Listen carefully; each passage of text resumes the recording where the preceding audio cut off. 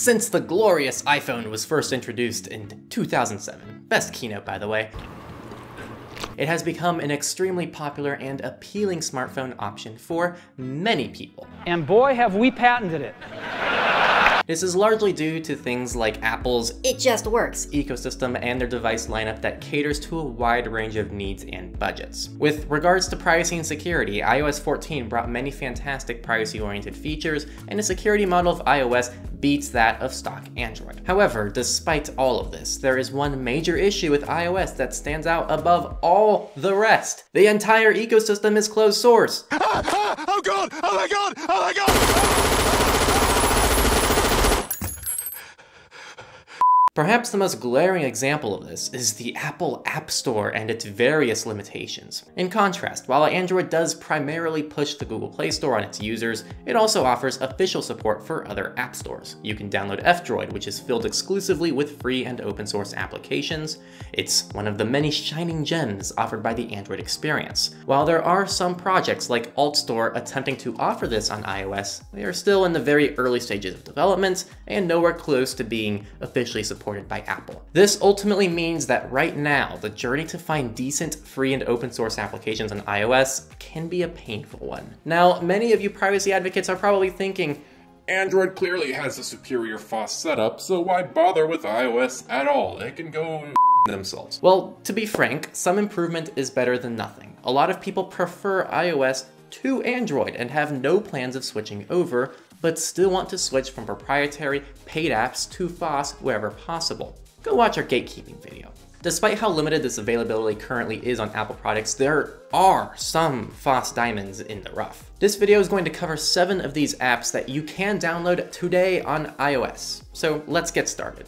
Signal is a messaging platform that offers end-to-end encrypted video, voice, image, and text messaging. It's basically a FOSS cross-platform combination of iMessage and FaceTime. Aside from sending texts and photos, you can also do other things you'd expect from a modern messenger, such as sending voice recordings, stickers, and GIFs. Signal has apps for every major platform and supports cross-device syncing if you also want to download it to your desktop or tablet. Unlike its popular competitor WhatsApp, Signal is open source and developed by a non-profit. They collect almost no metadata, and the end-to-end encryption means you can rest easy knowing your data belongs to you and isn't being intercepted for advertising or other purposes. Overall, this app is the gold standard for secure private communication today, and its iOS app provides a great user experience that gets better with every update.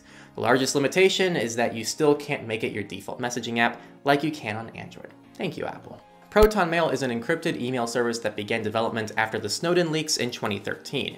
It has since become one of the most popular private email services available today. You can send end-to-end encrypted emails to other Proton Mail users, and the rest of your emails are stored with zero-access encryption.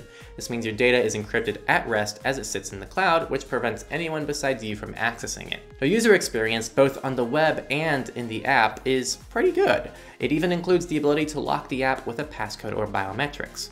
Proton Mail has done a great job creating an email service that maintains usability and security without selling out its users. However, one notable gripe about the app is that as of the date this video is being produced, it still doesn't have dark mode. Come on, Proton. Despite this missing staple, Proton Mail's iOS app is still well developed, and the service itself is a fantastic, privacy-respecting FOSS alternative to mainstream options like Gmail and Yahoo.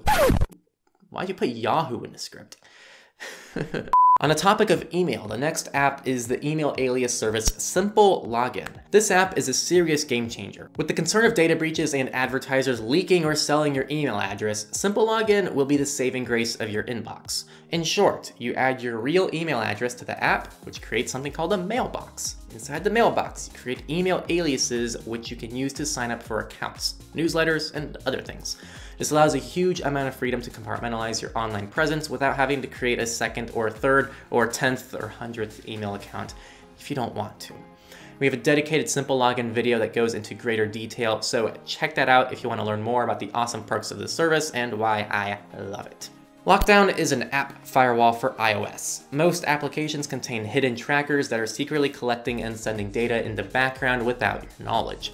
Lockdown aims to mitigate this by prohibiting apps from connecting to certain domains and transmitting data. It includes pre-configured block lists for things like Google advertising, Snapchat trackers, ransomware, and more.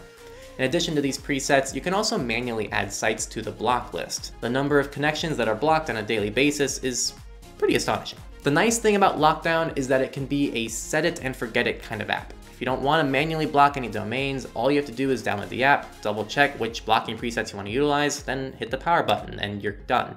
It's going to go a long way in improving your privacy if you even just use the default.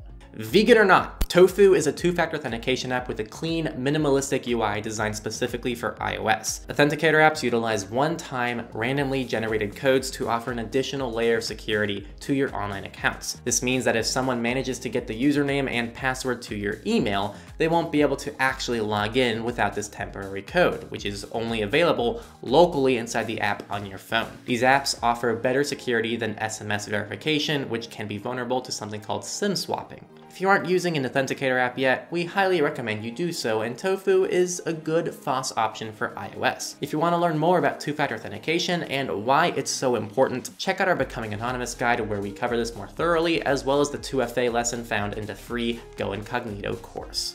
Bitwarden is an excellent password manager with cloud syncing and cross-device support. It's very similar in functionality to other password managers like 1Password and LastPass, but with the benefit of being free and open source. If there's only one app you download today, this should be it.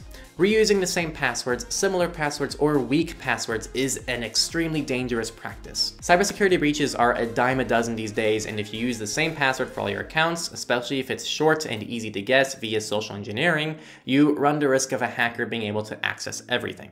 The best way to protect yourself from this is to use strong, unique passwords on all of your accounts. The iOS app specifically has a nice, clean layout and works flawlessly. You really can't go wrong with it. If you prefer local storage over the cloud, we recommend the Strongbox client for KeePass. If you want to learn more about the differences between Bitwarden and KeePass, there's a neat video we made on that too for you to go check out. The final FOSS application is the DuckDuckGo browser app. With iOS 14, you can finally change your default browser, and DuckDuckGo is on the list of approved apps to switch to. Feature-wise, the app offers a fantastic private browsing experience with the ability to lock the application using a passcode or biometrics.